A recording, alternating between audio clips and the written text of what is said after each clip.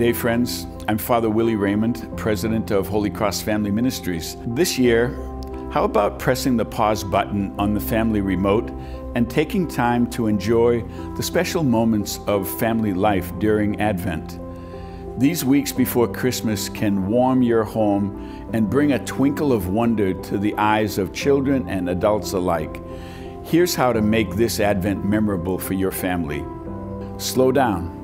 Spend time with your family on what is truly important: our faith, our relationship with God and with loved ones. All of us here at Holy Cross Family Ministries are busier than Santa's elves, developing fun and inspiring Advent messages to help bless you and your family during this awesome season of grace. Together, let's make this time of Advent waiting special by filling it with peace, joy, and prayer for the entire family.